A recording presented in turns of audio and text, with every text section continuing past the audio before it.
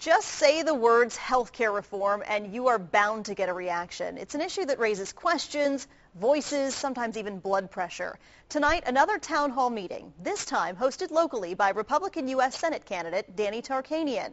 Heather Klein was at that meeting tonight, and Heather, these town halls are known to get a little heated. Well, Nina, I have to say, while this one was definitely passionate and emotional, moderators make sure that they were not a media spectacle, that they stayed organized and came across as professional. Well, Danny Tarkanian's comments were constantly interrupted. A second area that we can reduce our costs is just a simple tort reform. It was with applause and not screaming. If you look at it, most of the rowdiness has come from the Republicans who have come to this event. But even though this crowd was 4-1 Republican, there were only a handful of boos. I am a supporter of Harry Reid. If you are elected... Hey, let him ask his question. Let him finish. But still passionate. One after the other, people got their turn to ask Tarkanian their questions. One woman in a wheelchair barely got hers out through tears. It's not the rich and it's not the poor.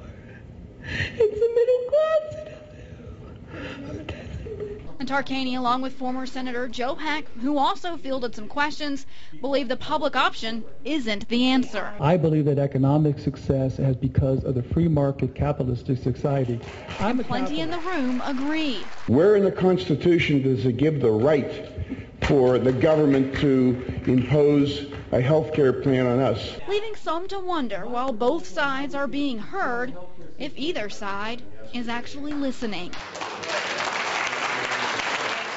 Both Tarkanian and Heck plan to run for future public office. Heck says he'll run for governor, while Tarkanian says he's going to run up against Harry Reid for the Senate seat.